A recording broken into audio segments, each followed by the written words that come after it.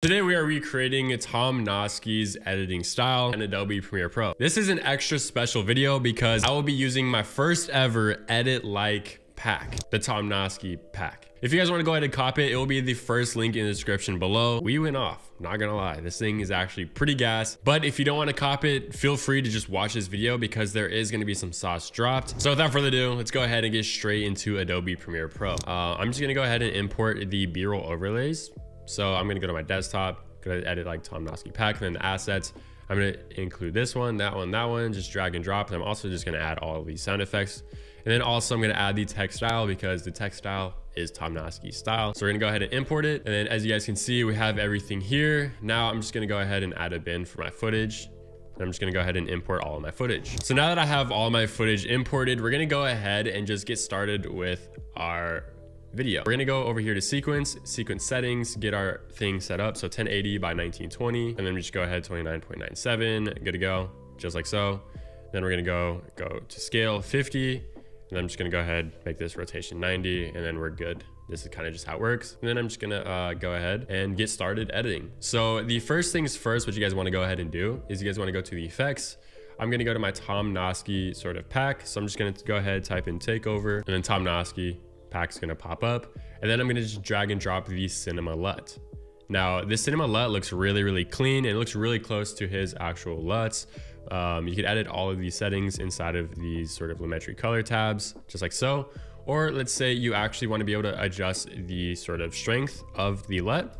What you can go ahead and do is just add an adjustment layer, drag and drop it, and then just drag it over. And then just, if you want it to be less strong, you just turn the opacity down, turn it up.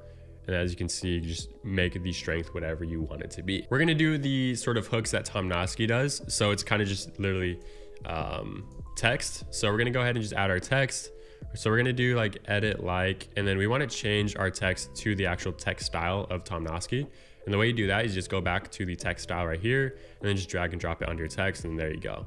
Just like so, done, easy peasy. We're gonna go ahead and center the text, make it a little bigger, and then we're just gonna go ahead and create like our little visual hook. So I'm gonna just hold Alt, drag up, and then I'm gonna move this.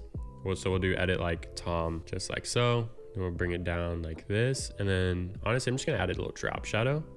So we're gonna go down here, drop shadow, maybe make this a little bigger, and then just maybe turn the opacity down like so, just like that. Same exact process, just duplicate it. Change the text, Tom Noske, bring it down. And then what he likes to do sometimes is like kind of when stuff is like connecting or able to connect, make it connect.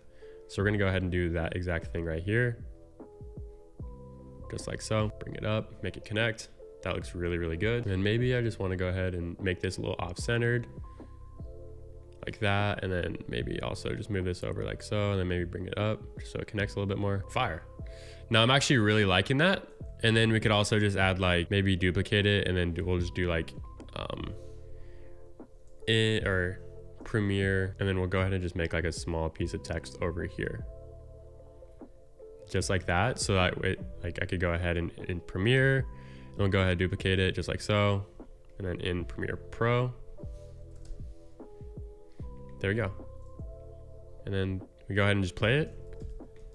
And this is what it's looking like so far. And then just it'll say Premiere Pro like that. Maybe we'll just make it a little bit quicker.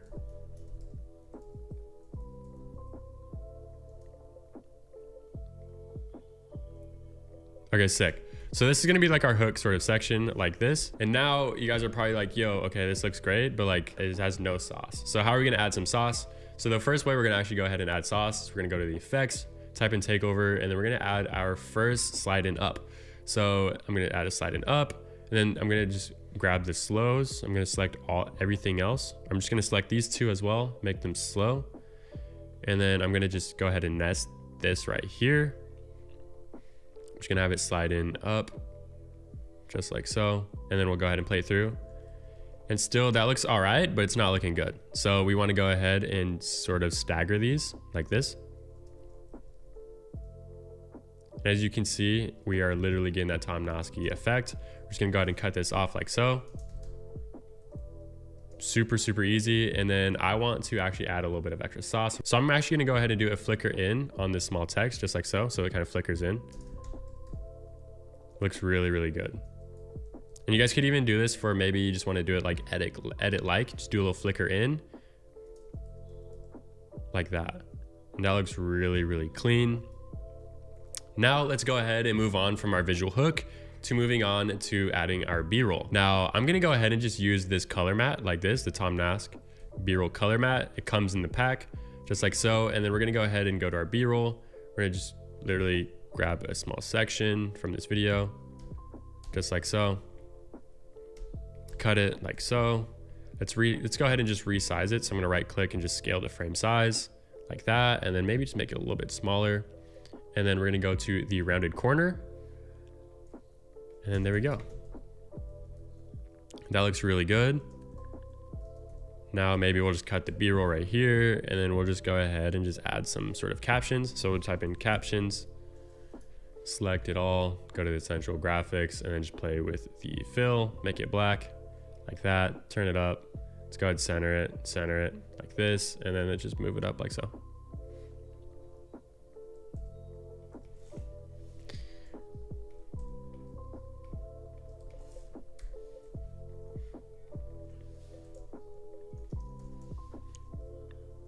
Or captions here. Okay, so we'll go ahead and play it through so far. That looks pretty good. And then it goes back to here. And then maybe we just want to add another B-roll. So we'll go to Premiere, or we'll go to this. We'll go to our B-roll bin, and then I'm just gonna go ahead and drag another piece of B-roll. So I'm gonna go ahead and use this piece of B-roll, me just playing Call of Duty, just like that. And we'll actually just make this one full screen. So we're gonna go ahead and just copy these settings, Control C. This needs to be rotated -90 degrees. There we go. And then same exact thing. I'm just gonna go ahead and drag and drop the Tom Noske Cinema LUT, and that looks really, really good to me. So we're gonna go ahead and just apply it. And then let's say we wanna add like a cool piece of text. So we'll just do text, or we'll just type in example for, then we'll go to graphics. We'll make this white. This is important that it's white. Go ahead, just turn it up like this, center it, center.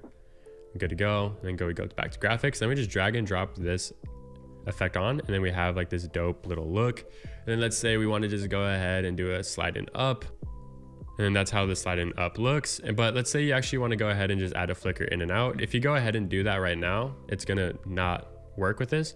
So what you have to do is you have to actually apply the flicker in first, and then you want to go ahead and nest it, and then you can go ahead and add the difference, just like so. Saucy. Now let's go ahead and show you exactly how to get like the blurry text effects like behind your subject.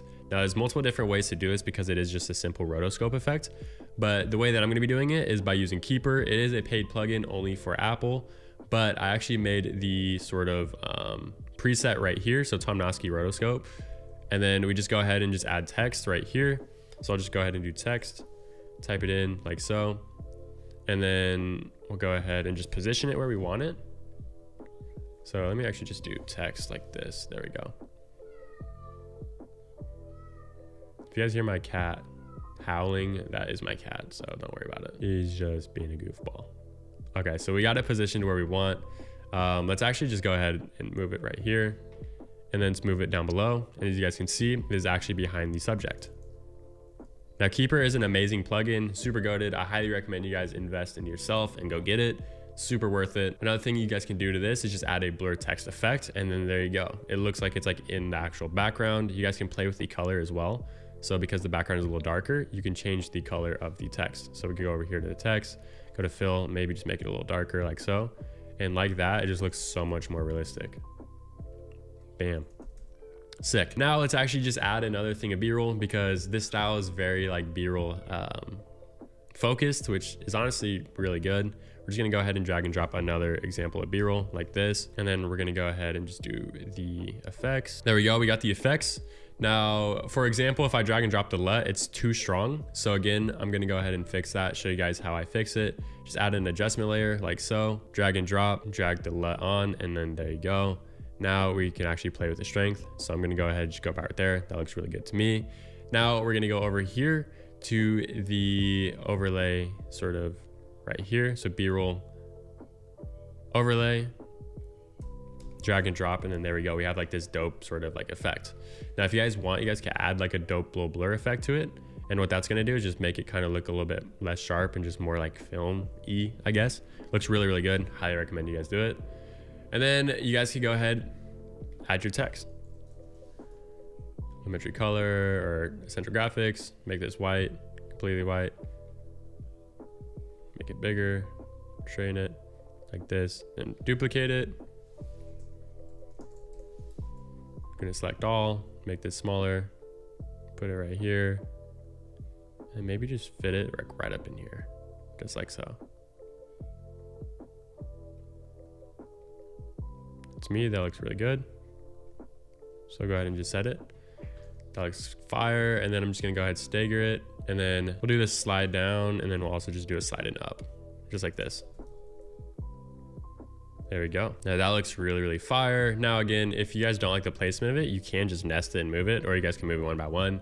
But like the sauce is just nesting it together, doing that. And the secret sauce to all of your reels and your short form content is adding adjustment layers, aka camera movements. So drag and drop the adjustment layer into the intro, like above everything. Like once you get the base edits, this is when you go ahead and add camera movement. So I'm gonna go ahead, adjustment layer. I'm gonna go over here to camera pull intro. So this is meant for your intro. So you can make it any length of adjustment layer. So this is just gonna be for the hook. And then as you guys can see, we have a dope camera movement just like Tom Noske. And it looks really, really good. Now let's say you guys want to add like a quick little zoom in, just like this. Just do camera zoom in, just like so. You guys can go ahead and just extend these out, and then you guys have a dope little camera zoom in. I want to show you guys one last saucy text effect that you guys can do.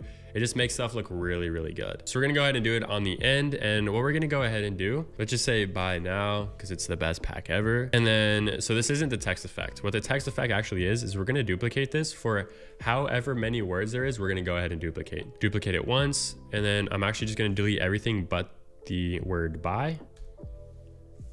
There we go. And then I'm gonna go duplicate.